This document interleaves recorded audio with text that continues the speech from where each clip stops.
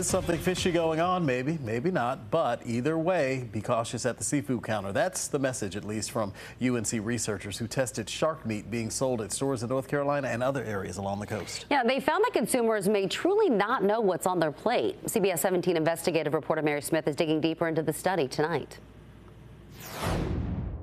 The samples were collected from September 2021 to September 2022. It says many of them were ambiguously labeled just as shark meat, and some samples contained meat from critically endangered species, which is illegal to sell here in the U.S. What's exactly on your plate?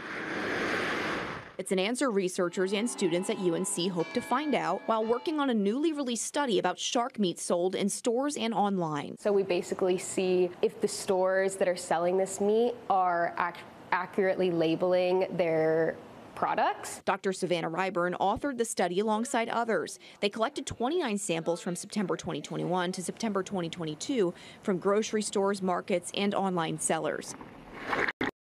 Most shark meat products were purchased in North Carolina, but some came from Georgia, Florida, and Washington, D.C. We found 11 different species of sharks just in our 29 samples, and we found 3 critically endangered species, which is pretty concerning for the small, limited sample size. According to the FDA, under the Endangered Species Act, anyone in the U.S. is prohibited from selling or offering to sell endangered species. Also, we found 2 different species of large hammerhead sharks, which are recommended to never be consumed by humans because of their high level of mercury. The study went on to say, quote, overall, we found a high level of ambiguous and incorrect shark product labeling and evidence of IUCN listed endangered species in the U.S. food supply.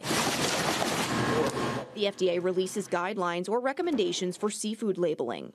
When searching shark on the FDA's seafood list, updated August 2025, dozens of shark species come up with acceptable market name listed as shark. Some other acceptable market names come up as hammerhead, dogfish, or others, but guidelines say the majority can be labeled as shark. Ryburn says she would like sellers to be required to label their meat more specifically. It's really important because this takes away the consumer's choice on what they're actually putting in their body, because there's hundreds of species of sharks, and you don't know if you're eating something that's very dangerous to your body or if it's okay to be eating this on occasion. CBS 17 Investigates reached out to the FDA to ask if it's considering any changes to how it recommends shark meat is labeled for consumers.